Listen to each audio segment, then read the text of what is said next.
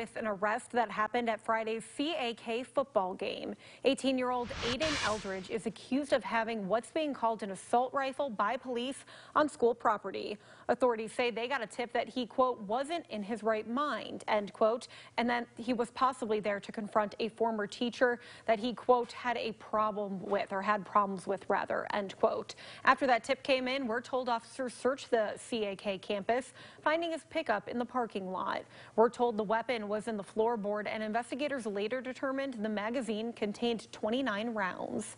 After the discovery, Eldridge was arrested at the football stadium. He is also accused of driving on a suspended license and reportedly admitted to driving to campus that night. We also checked Eldridge's criminal history here in Knox County.